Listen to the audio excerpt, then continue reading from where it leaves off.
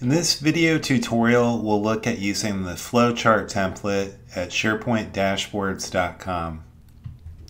This template allows you to enter paths that are part of a flowchart, and the tool will automatically build the flowchart for you. We'll review some settings and take a look at this and see exactly how it works. When you first get to the template screen, check out the different theme options, which will help you understand some of the different possibilities. When going through the options, you can adjust the border that's on the shapes.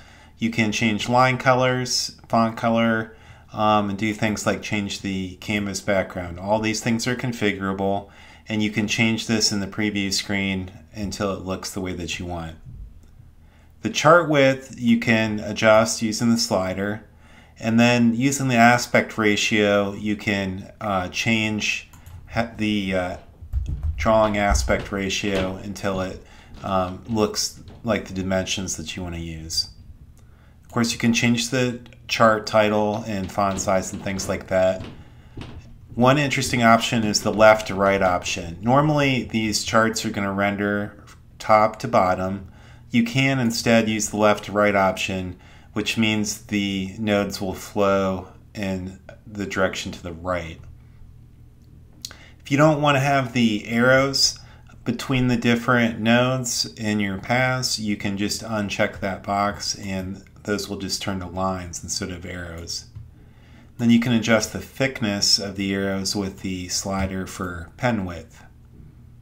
There are some different layout engines that you can try. There are a total of 6 that are available.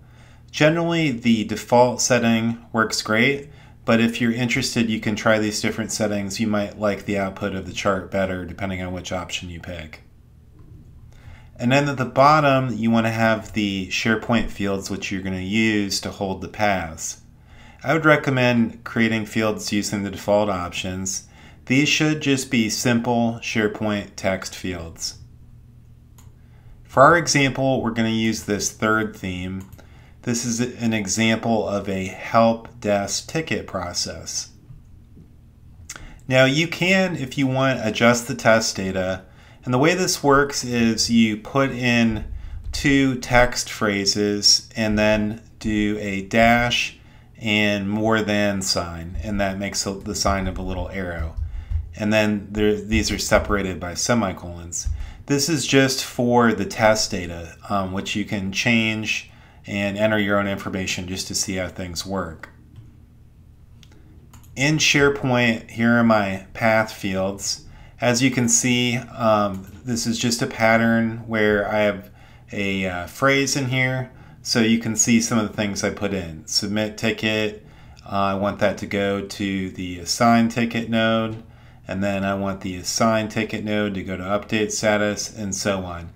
You can use as many as 20 different text fields to refer to those different paths. You do need to make sure that those field names are entered here in the SharePoint screen where you're building the template. So I'm going to go ahead and get this, and basically I just need to copy my code. Let's change the canvas background to something different. I'll go towards a light background. Oop, that's too late.